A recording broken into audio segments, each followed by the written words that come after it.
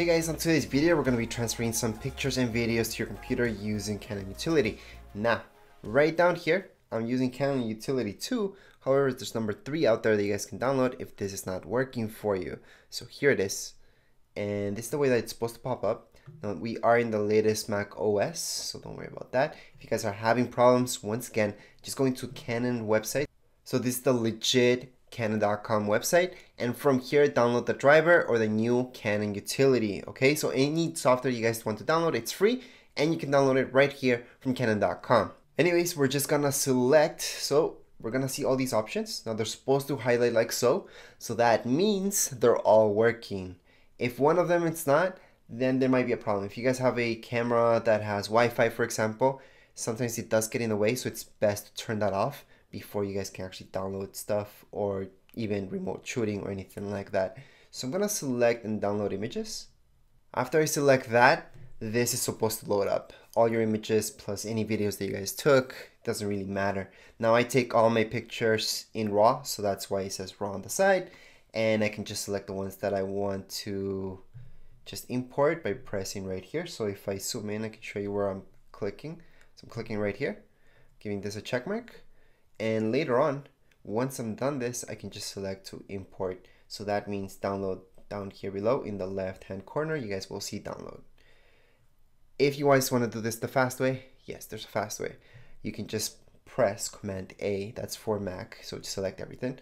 And then that's everything has been selected. That's Command A. Or you guys can do it the old fashioned way, which is just to go up here on the menu and go to Edit. And from here, just go on to select images, select all. Now let's say you guys want to import some pictures, but not all of them. So right now what I can do is press Shift. I'm gonna press right here. And then see this check mark that comes up? I'm gonna zoom in a little bit so you guys can see what I'm talking about. See this? Just press on it. Then I'm gonna go to my last picture down here. I'm gonna hold Shift, press on it, check mark, and there we go. I just check marked all these guys. So that's the fast way to select a bunch of pictures, but not all of them. From there, just like I told you, we will go down here where it says download. That is the bottom left hand side. I'm just gonna press download.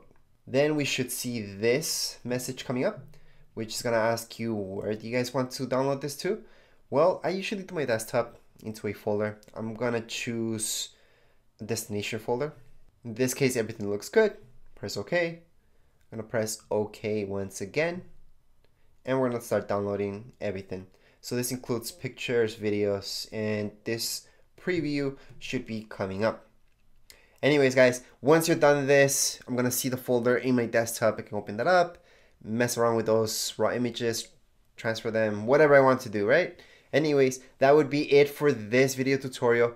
If you have any comments, questions, you guys can write them down here in the comments area. And don't forget to subscribe and rate. Thank you.